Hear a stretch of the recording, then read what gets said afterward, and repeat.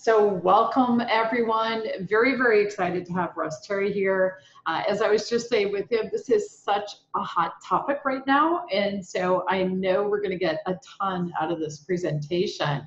He is a seasoned coach and motivational speaker. He's worked with Microsoft, Google, PwC. He's spoken at NASA, United Airlines, L'Oreal, and the FBI. So obviously he's going to have a lot to offer us. Russ, I'm going to go ahead and turn it over to you. So I'm going to hide myself in the background all the way through. I'll monitor the question panel. If somebody wants to come on live, you can send me a chat, raise your hand, that kind of thing. So I'll watch for that as we go. And I will turn it over in terms of slide share as well. All right, thank you so much, Kathy. I'm wearing my grateful shirt because I'm grateful to you for the opportunity to talk to everybody today. Hi, everyone. Greetings from the New York City area. Oops, it says host disabled participant screen sharing. So it may, Kathy. Yeah, you're a panelist, so my apologies. It's okay. It says I'm a panelist. Let's see. Screen share. I'm going to make you the host. Okay. There you go. All right. Thank you, Kathy. So I feel so powerful now. I promise I won't let it go to my head. All right, so hi everybody. My name is Russ Terry, and I'm here today to talk to you about how a podcast can benefit you and others. And hosting one will hone your message, number one, help you learn, number two, and broaden your reach and exposure. So here's our agenda of what we're going to cover in the 30 minutes. I'm going to give you my background. I'm going to tell you who we are. I'm founder and CEO of Life Coach Radio Network. So the purpose of this, number one, is to educate you on hosting a podcast.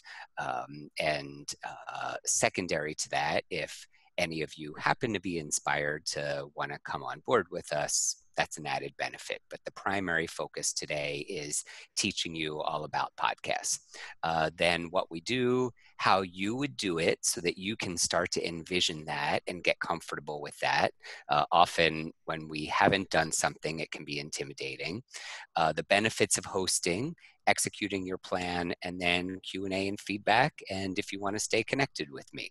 I'm happy to answer questions as we go, either in the chat or verbally. So Kathy, maybe you can help me navigate that. If Absolutely. I'm talking, then I'll trust you to chime in when I take a breath and let me know, hey, there's a question from this person or that person. But welcome, everybody. Thank you, Kathy. A little bit about my background. So my dream job was being a TV anchor and reporter ever since I was a little kid, and I'm very grateful I got to do that for 5.5 years. I also worked at PwC, PricewaterhouseCoopers, for 12.5 years.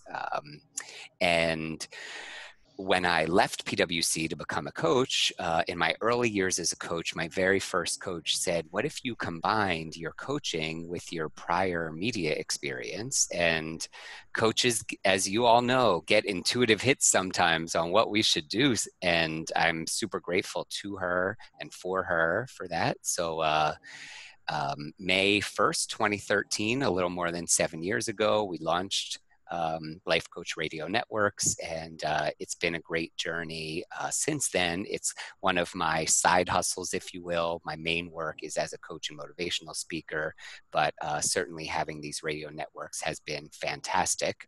So a little bit about who we are. We're a podcast and radio show platform on Blog Talk Radio.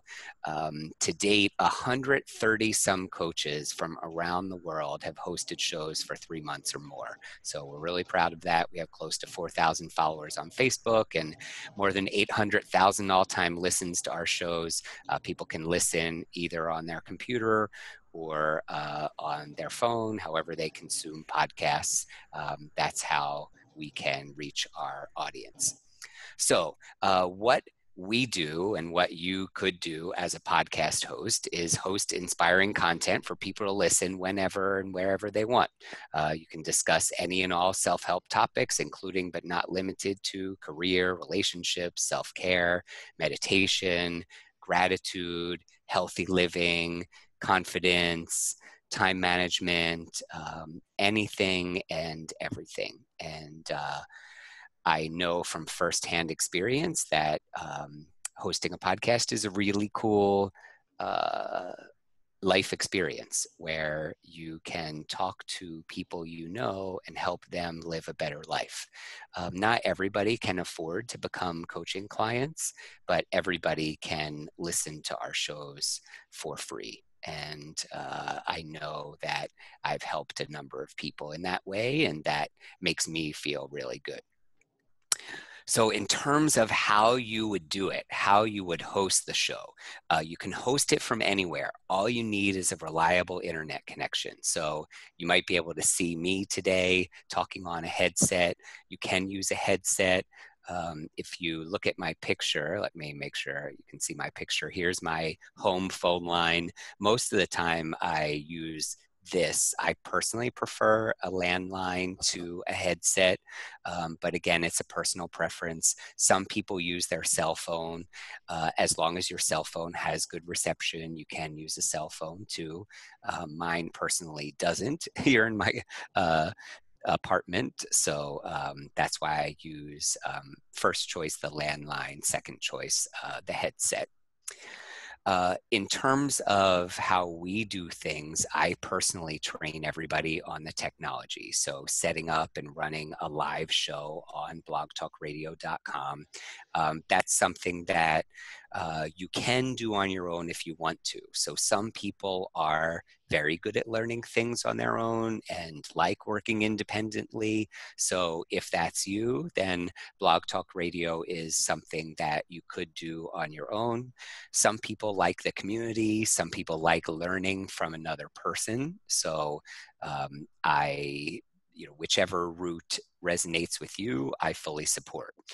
For the people that do prefer to learn from someone else, then I would personally train you not just on the technology, but also on how to structure your shows, how to deliver your shows. As I said, I have 5.5 years experience as a working journalist where I was interviewing people every day. So there are certainly as a coach, we are used to asking questions, and that training helps us as an interviewer. But there are still some tweaks that you can make from your questions as a coach to how you can deliver a podcast, a mix of statements that you make and questions that you ask. We give you access to our Facebook page so you can promote your show to our thousands of followers. We have close to 4,000 on Facebook, people on Twitter, maybe 1,300 or so, and then a lot of people find us just through Blog Talk Radio directly. FYI, regardless of how you do it, your most loyal listeners will be people you already know. So I'll give you best practices on how to invite them, whether it's an evite, a Facebook event invite.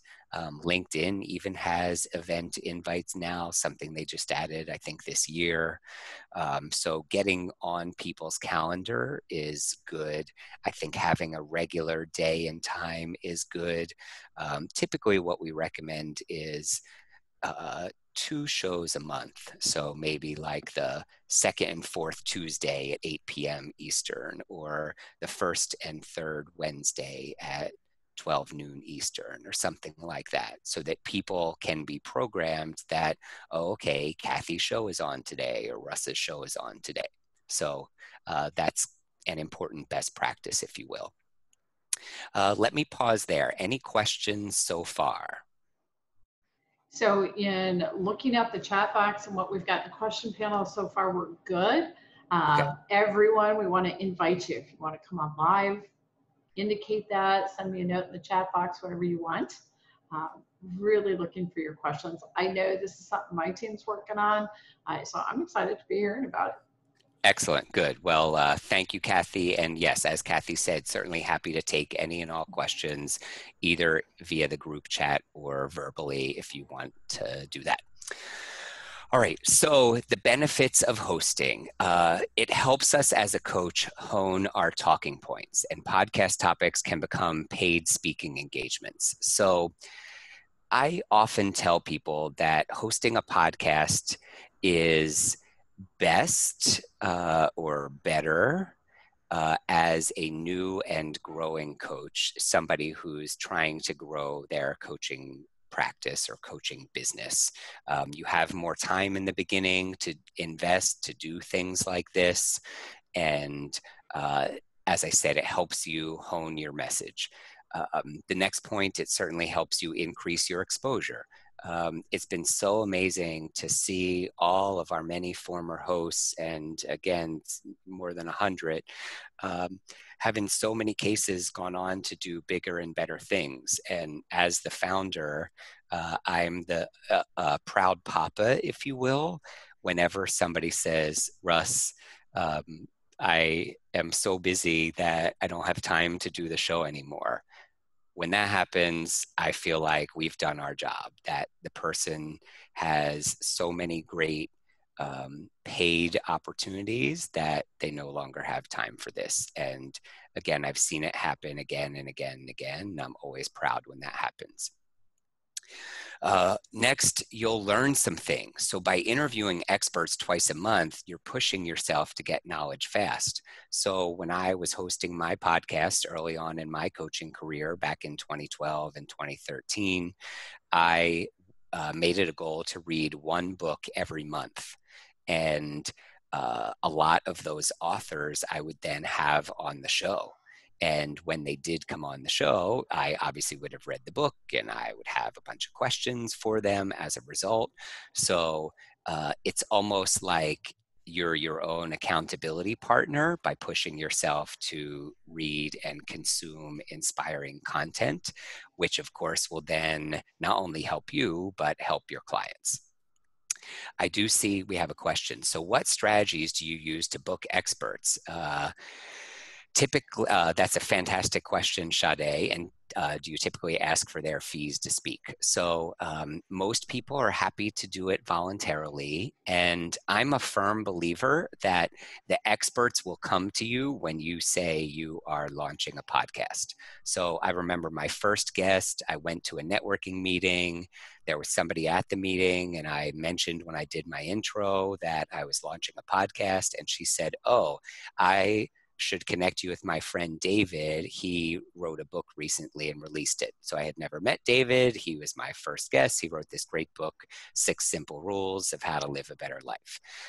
Then I was at an ICF New York City meeting here, and the guest speaker was this woman, Jacqueline Wales. She wrote this great book called The Fearless Factor. Fearless Factor. So I went up to her at the end and I said, "Hi, Jacqueline, Russ Terry, new coach. Great to meet you. I love your story. I have a podcast and I'm wondering if you'd like to be on." And she said yes. And so it kind of happens like that. You start thinking, okay, who would be good? Who do I know? Who do I know that might know someone? And because you have 2 shows a month, you have time to book those guests. So that is something that it's almost like that great quote from The Alchemist. When you say that you want to do something, the universe conspires to make it happen. I know I didn't get the quote exactly right, but hopefully you know what I mean. And then the last point is meeting incredible people. Many hosts have become lifelong friends with other hosts that they met, at least on our network, the Life Coach Radio networks. And it's been cool to see them. Some of them have gone into business together, have met each other in person, even though they're from different parts of the country. So that's been really cool to see. Kathy's created an amazing community of all of you, and I know there's a lot of power and value in that.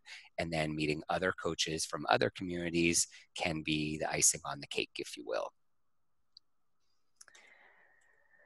All right, so in terms of executing your plan, if you think this is right for you, here are the next steps. So as I said, you can do this on your own if you are the type of person that is great at that, and I give you a lot of credit. You can go to blogtalkradio.com, which I'm not formally affiliated with, and it'll give you instructions for how to create a show. I'm not super technologically savvy, and I really like the Blog Talk Radio format. I think it's something that is super simple, and for those of us that are not super technologically challenged, it is a very good tool to use. If you are curious about the Life Coach Radio networks and you want to join us, that's the URL, lifecoachradionetworks.com, want to be a host. If you go to our website, you'll be able to see that. There is a nominal-ish investment amount on your end, which I always like to tell people, $50 a month for the 2 shows. There's also a nominal-ish setup fee. But again, the main point of this webinar is to tell you about podcasts, not necessarily promote joining us. If you have any questions before deciding, please don't hesitate to reach out to me. That's my email. I'll also put it in the chat. And I'm happy to answer your questions either about joining us, set up a call to talk in more detail about joining us, or how to do it on your own. I'm happy to answer those questions too. Sade, thanks for adding me on LinkedIn. Gold star to Sade. I saw that come through. All right, so what questions do you have? And I'm going to pause my share momentarily. I'll come back to my contact info in a little bit. But what questions do you have about hosting a podcast that we can answer for you? So one question to give you is, how do you decide what to talk about? That's a fantastic question, Kathy. So for me personally, I look at trends in the coaching sessions that I'm having with my clients. So as I think about those early episodes, one client in particular was struggling from a relationship standpoint. She had been with husband for a long time. They were separating. She then had a boyfriend. And as she navigated both of those, relationships was very top of mind. So somehow I met somebody that released a book on relationships. So he was one of my guests. And I told her, I said, Maria, I have a show tonight on relationships. Here's the link to listen. So we hosted the show, and I asked questions of him based on things she was struggling with. After the episode, she contacted me and she was like, oh my gosh, Russ, I felt like you guys were talking to me. And in a way, we kind of were, but we worded it in general. I didn't say I have this client named blank, but I know as a coach, I see trends in my clients. The top 4 things I'm working on with people these days are career, confidence, self-care, and time management / prioritization. So if I was hosting a show full-time these days, then in June and July, I would do shows on career, confidence, self-care, and time management. So I would say the trends that you see in your clients are the best indicator of what to have a show on. In addition to, if you read a really great book and you come to know the author and the author is happy to come on, I would say those 2 things help you fill up your content. Awesome. Excellent. And another question, actually 2 more questions because another one came in. So the next question, yeah, this is great. The next question is, in terms of building an audience, what do you recommend? So for me personally, I would send a Facebook invite out to people who typically comment on my stuff. And I knew that this type of content would resonate with them. Also, people who were my clients, present or former. the way Facebook events work is you can kind of copy the invite list once, and then for the next event, invite those same people. Sometimes I would invite all of them. Sometimes I would kind of select or unselect some people.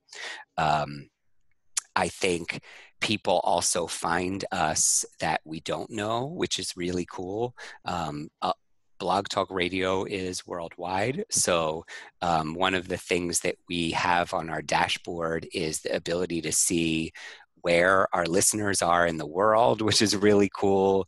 The breakdown, male, female, the age breakdown, which I think is valuable data to help us see who are the types of people that resonate with this kind of content and who also could be potential clients, whether specifically or, oh, wow, I see women in their 30s is my top demographic.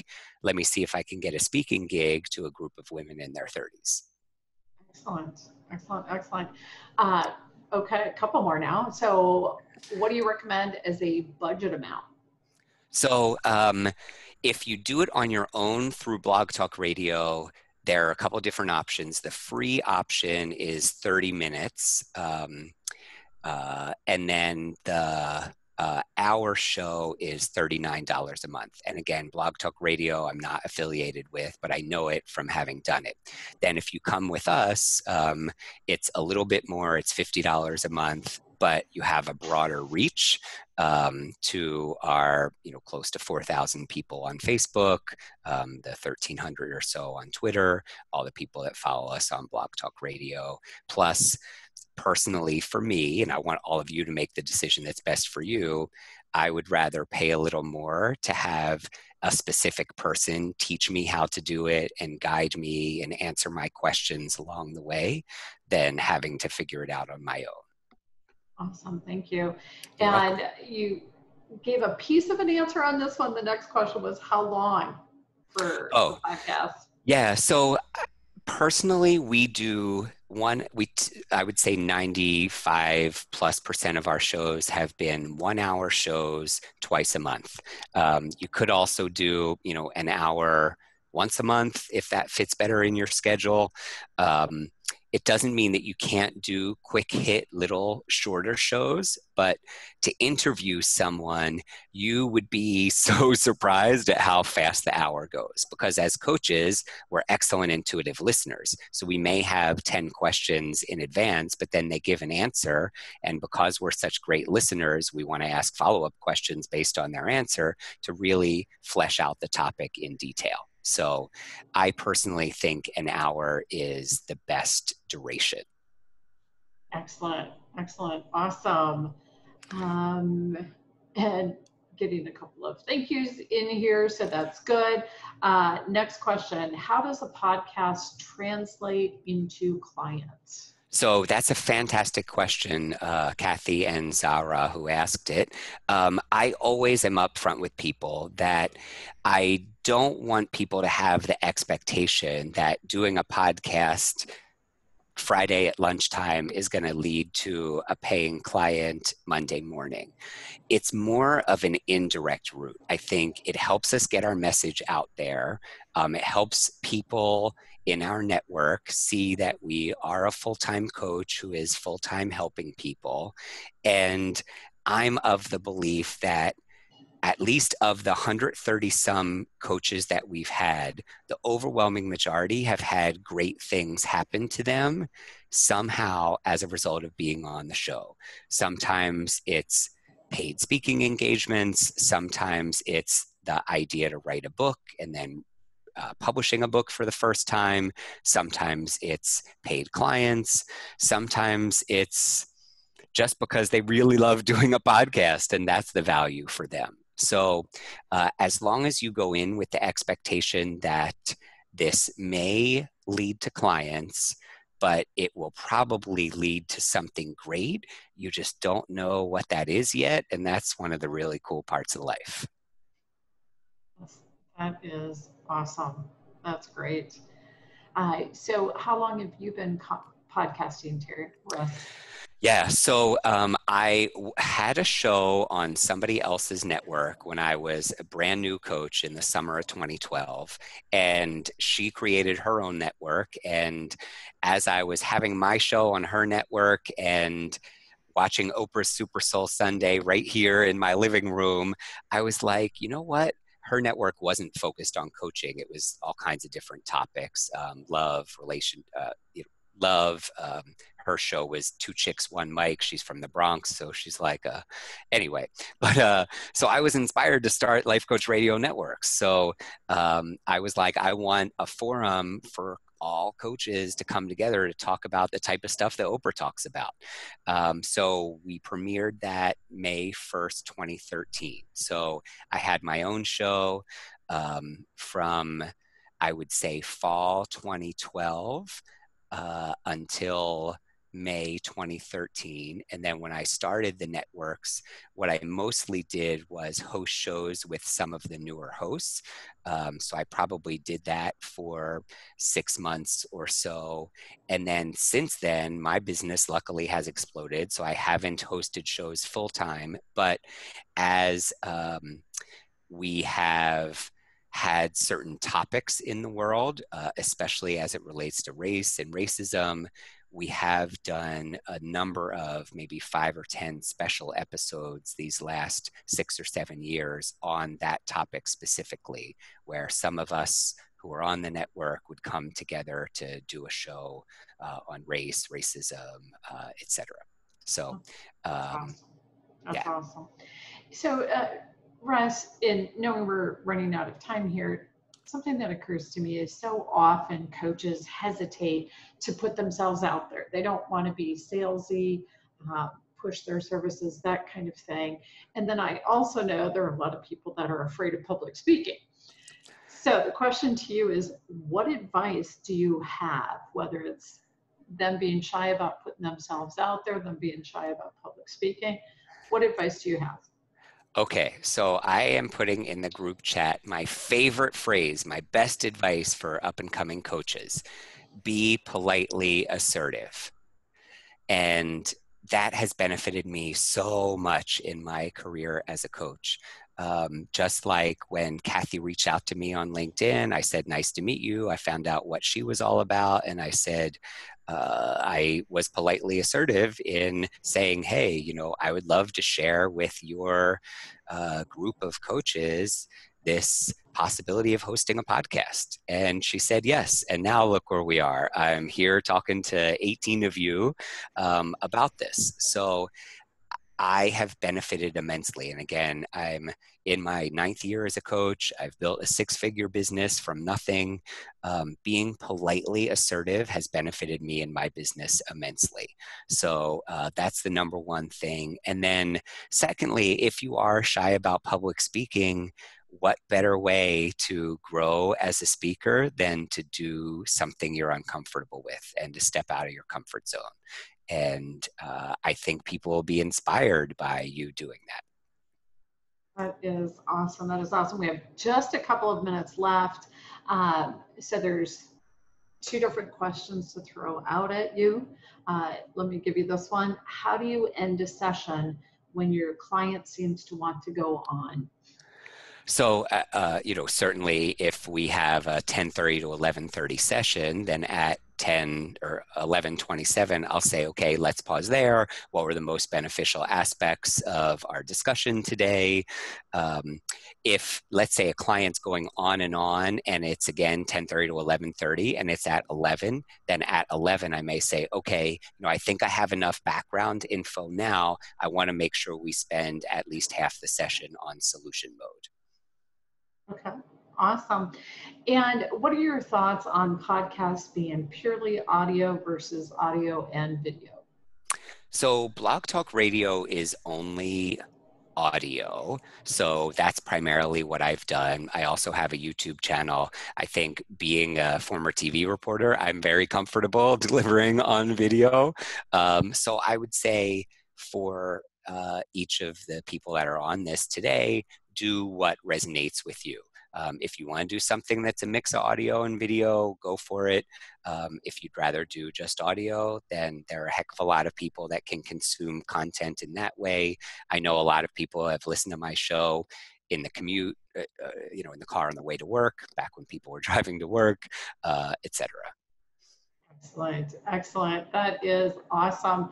So this has been wonderful. It seems like all of these questions have been addressed. Several people are saying thank you in there, so that's wonderful. What closing words do you want to share? So I'll pull up my contact info in case people want to stay connected. Like I said, I'm certainly happy to stay connected. So you can go to our website, lifecoachradionetworks.com. You can email me, russ@russterrylifecoach.com. You can find me on Facebook, find me/us on Facebook and LinkedIn as Russ Terry Jr., Jr., and Life Coach Radio Network. I'll leave this up for a few more seconds. Kathy, I'm so grateful to you for having me in front of your group of coaches today. It's been fantastic working with you on this, and thank you again for this opportunity for us to come together. It's been awesome, and I'm loving all the enthusiasm and all the questions. Yeah, this is great. Thank you so much. So I will, of course, send a link to this recording on YouTube, and then we post that in our social media sites. So hopefully you can join our conversation on those places as well. And when I send it out, Russ, if it's okay with you, I'll just CC you. That way everyone will see your email address and can reach out to you that way too. Perfect. Thank you so much for everything you do, Kathy. You are a visionary and amazing, and I'm so grateful to know you. Thank you. So appreciate having you here. Great insight. Everyone, thank you for joining us. We look forward to staying connected, and all of you, take care.